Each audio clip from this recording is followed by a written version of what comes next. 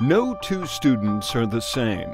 Who they'll become is influenced by complex factors, none of which guarantee a given outcome. But in her 4 decades of teaching in the Hickman Mills School District, Linda Hinckley's memory has locked on a common characteristic. I remember them by their smiles. She too went to this school district. I enjoyed my classmates and my teachers. Once seen as a gem of the region school districts, Hickman Mills' student scores and reputation took a precipitous fall, fueled by annexation, dysfunction, and poverty. Its current superintendent, Dennis Carpenter, is leaving to become superintendent of the relatively affluent Lee's Summit School District. His replacement, however, has something special to offer. I'm Yolanda Cargile. I am a product of the Hickman Mills School District. And those complex factors that influence who a student becomes, they weren't all in Cargile's favor as a child. Student of poverty, and so it was instilled in me and my siblings that we had to perform. We had to seek out opportunities to make a better life for ourselves. And so what that was is paying attention in school, getting an education, focusing yourself. Some of her friends went down a similar path. Others veered into trouble.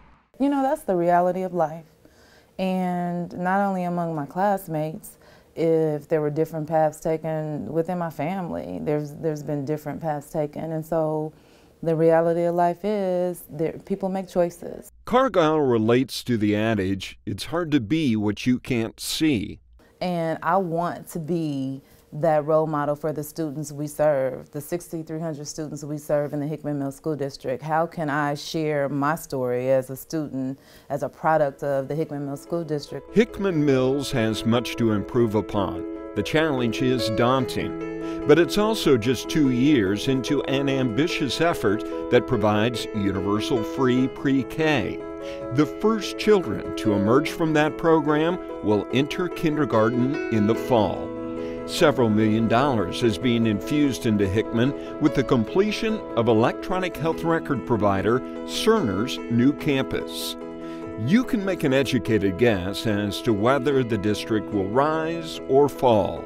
Linda Hinckley's experience tells her there's hope. I've worked with many, many good teachers here in Hickman Mills, and it's just everything. It's the whole community. Hinckley also believes strongly in the incoming superintendent. I think she can be a wonderful role model.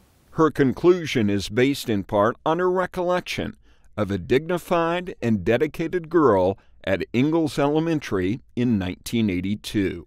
I knew her as Yolanda Williams. She is now Dr. Yolanda Cargile, and her smile is the very same.